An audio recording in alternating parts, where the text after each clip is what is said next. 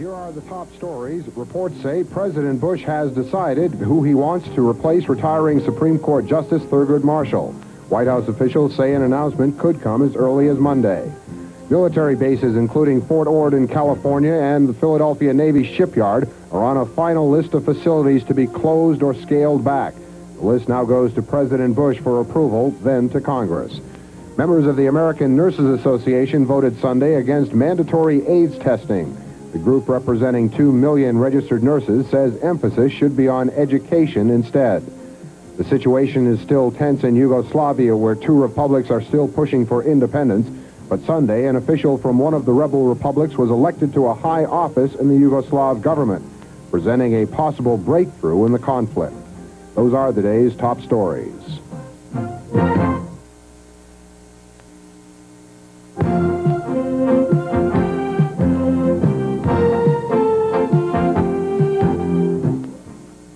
Hello, I'm Dave Andrews. Sunday was a day of tough decisions in Washington.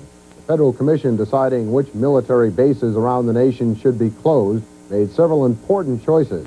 The Commission's decisions came as very painful economic news for several communities around the country where the axe has fallen. Brian Thompson has more from Washington on the Commission's recommendations to President Bush. Lock and load. Keep all weapons. Fort Dix, New Jersey is one of the most famous bases of all. Hundreds of thousands of GIs got their basic training there going back decades and several wars. No more. This commission axed Dix and many others. The only consolation, a small active duty garrison to keep Dix available for future use. The world is changing. The United States military strategy must change with it. Base after base was given the bad news. Places like the huge Sacramento Army Depot with more than 3,000 civilian employees out in California, along with Fort Ord out there, and other bases in Massachusetts and Indiana. But a handful may survive. One that made it through is the only base where troops get training in real chemical weapons, Fort McClellan in Alabama.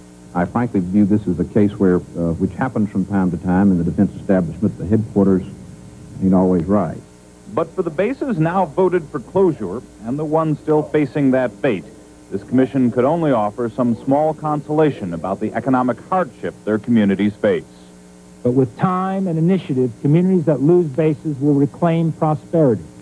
I'm confident that those communities that lose bases will be able to turn that situation around, although it'll take a period of time. All of this will go to the president sometime Monday. He'll have 2 weeks to either approve or reject the entire list. Then, if he passes it on to Congress as expected, the House and Senate will have 45 days to do the same before it becomes law. Brian Thompson, Washington. Reports Sunday night say President Bush has decided who he wants to replace retiring Supreme Court Justice Thurgood Marshall. Aides are making arrangements for an announcement that one official says could come before Bush returns to the White House from Maine on Tuesday. Speculation is centered on U.S. Circuit Court Judge Emilio Garza of San Antonio. White House spokesman Marlin Fitzwater would only say that Garza was among the potential nominees the president is looking at. Steve Dowling has a look at other names that have been mentioned by White House observers. I don't know what is the most important factor. I think the important factor is to pick the best person for the job, not on the basis of race one way or the other. The search is on for a new Supreme Court justice, the second to be nominated by President Bush, who is expected to continue the conservative trend on the nation's highest court. The White House has a short list of potential nominees left over from the search that produced David Souter, but the seat vacated by Thurgood Marshall will not be an easy one to fill. It's up to the president. The outgoing justice told reporters race should not be the only factor in choosing his successor, but he admitted it would be hard to ignore. In a strategic choice of words, President Bush insists there's no quota for the high court.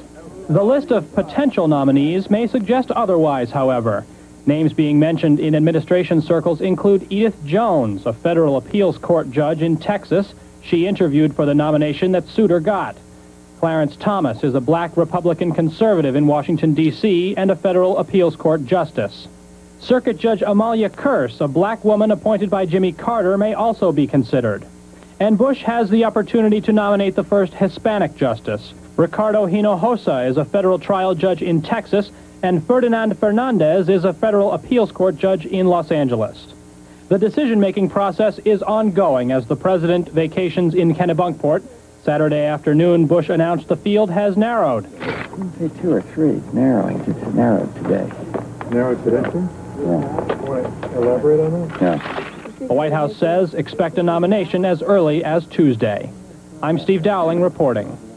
And Attorney General Dick Thornburgh said Sunday President Bush will not ask his nominee for views on the Roe versus Wade abortion decision. The president has said he thinks the 1972 ruling that legalized abortion should be overturned, and a case presenting the opportunity to do so is likely to come before the court next session. But in an interview broadcast Sunday, Thornburgh said Bush feels that his choice should not be based on an abortion view litmus test. Former President Reagan says he wants his 1980 campaign files searched for documents that could prove his campaign did nothing to delay the release of American hostages in Iran. Sunday morning, while leaving a church service, Reagan said allegations that his campaign tried to stall the hostage release were completely without foundation. That is why he wants to find documents that would show none of his people were involved in any scheme. The truth is contrary to the lies that are being told. Several of the former hostages have asked Congress to investigate the allegations of a deal between Reagan campaign officials and Iranians to delay the hostage release until after the 1980 election. In other news, the American Nurses Association has voted against mandatory AIDS testing. During their annual convention in Kansas City on Sunday, ANA delegates overwhelmingly passed a resolution opposing such testing. The delegates, who represent the nation's 2 million registered nurses, say education is the key to stopping the spread of the deadly disease, not testing. What we know about the disease scientifically is what will stop the disease. Infection control and education is going to be the emphasis that we have to prioritize in this country. During the convention, delegates also outlined strict infection control procedures for healthcare providers. AIDS prevention policies for health professionals have come under scrutiny since Florida dentist David Aker infected 5 patients with the AIDS virus. Craig Treadway reports residents in a small town in Illinois are worried they may have contracted the deadly disease from the town's only dentist. The town of Nokomis, Illinois, sits astride Illinois Route 16, about an hour and a half's drive from St. Louis. It's a town that has all the charm of any small town in America's heartland. So says its newly elected mayor. We have a relatively friendly community where everyone knows everyone, and everyone, in some cases, knows too much about everyone else's business, but that's what small rural America is all about. Nokomis, Illinois is a piece of small town America. Well, when the town's only dentist died in October of last year of pneumonia, you can understand it was quite a shock. Well, that shock value was increased 100-fold when it was learned recently that doctor died of AIDS. That revelation, kept silent by health authorities, grabbed this town by the throat. And townspeople are angry and understandably concerned. A brother and my mom and my dad and friends from Missouri went to him and everything that was down here staying with us for a while, and being informed sooner might have helped out quite a bit. I feel the public should have known a long time before it was ever let out. I know one person went to the doctor, got an AIDS test already. But even in this tense time for Nokomis, Mayor Cohen believes there's no reason for panic. I think that we're more susceptible of getting the AIDS virus in other ways than through the dentist. He done everything. He took every precaution that there was. But in some cases, panic has already set in, and Nokomis residents have numerous questions they want answered. Greg Treadway reporting, Nokomis, Illinois. A possible breakthrough Sunday in the crisis in Yugoslavia. A non-communist Croatian was elected to serve as chairman of the federal presidency. That could help diffuse the tense conflict between the breakaway republics of Croatia and Slovenia and the federal government. But Robert Hall reports the two republics still seem bent on seceding from Yugoslavia, a move that may lead to all-out civil war in the nation. The passing of the 9 o'clock deadline brought another alert. Ljubljana's streets deserted after the first air raid warnings. This time it was a false alarm. but Slovenian radio has been broadcasting a list of impromptu shelters to be used in the event of further attacks. In sensitive border areas, scene of previous clashes, the ceasefire is holding. Federal troops facing continuing calls to desert rather than fight. Calls echoed by Slovenian President Kučan, who said his country would resist any attempt by federal troops to advance beyond their present positions. In Croatia, where defense forces are also on a high state of alert, there's been no overt political support for Slovenia's hardline stand. The Croatians have problems on their southern border, where one garrison town is sealed off for fear of attacks from Serbian extremists. We will all die if we must, but this is never going to be a Serbian ground. Do you have friends among Serbians? Yes, I've got a lot of friends. I have my best friend. He was my best friend, a Serbian, but he isn't anymore.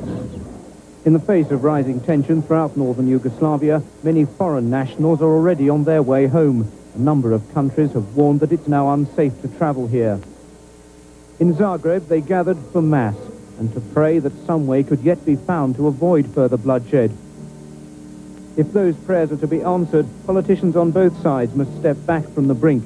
They may have little time left. Robert Hall, Zagreb.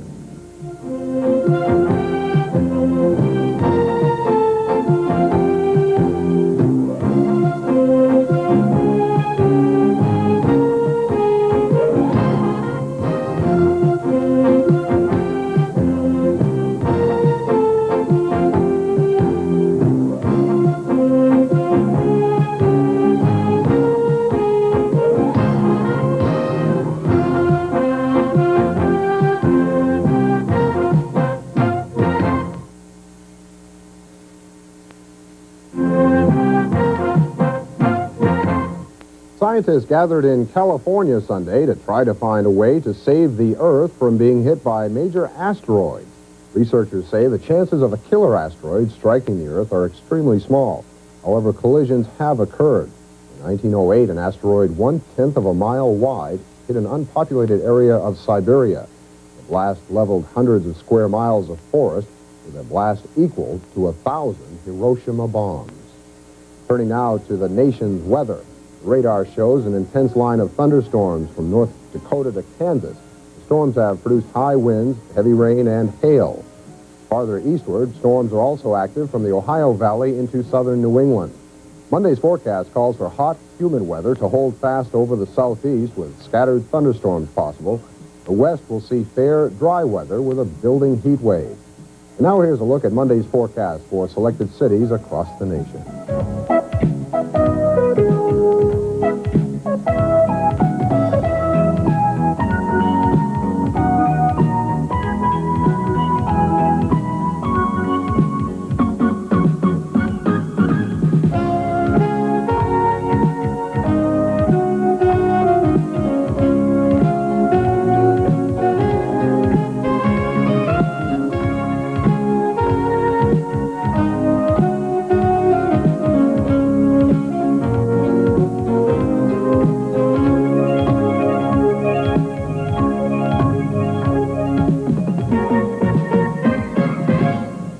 A thundering wall of mud and boulders roared down a river near Mount Pinatubo in the Philippines Sunday.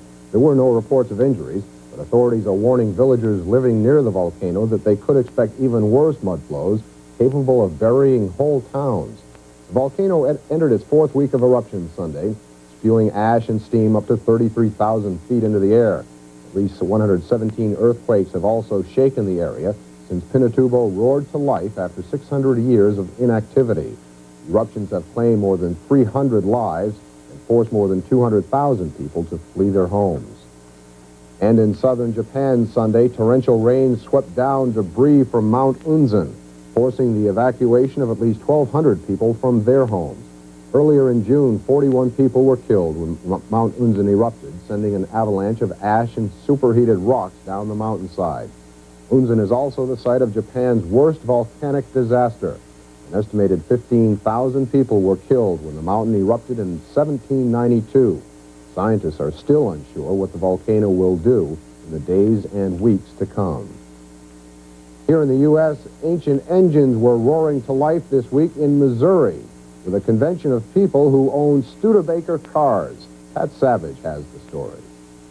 Nothing about these Studebakers is common, especially if you're talking to a Studebaker owner. These folks just don't like their cars. They love them. That's the way she was. It was when you bought the car. When I bought the car. I'm telling you, that's the way it was. As far as I'm concerned, it's a finish. That piece right there, the Hawk. And it seems the next best thing to talking about your Studebaker is driving it. You can drive our brand new vehicle and nobody notices you on the road. But you can get in the Studebaker and go down the road, and everybody turns and looks to see what you're driving. More than 230 Studebakers are driving around Springfield, Missouri this week at the 27th Annual International Studebaker Meet. There's people here from Australia, Europe, Switzerland. Studebaker is just nationwide and worldwide known. People have been sharing the passion for the Studebaker for more than a century. They started making Studebakers in 1852, back before we had motorized vehicles. They came out. Did you realize that President Lincoln took his last ride in a Studebaker? The hearse that he was thrown in was a Studebaker. The last car rolled off the production line in 1963, but that hasn't stopped Studebaker fans from rebuilding some of the vehicles and even building miniature versions of the car. It's a pastime that's not even beginning to back up. I'm Pat Savage reporting.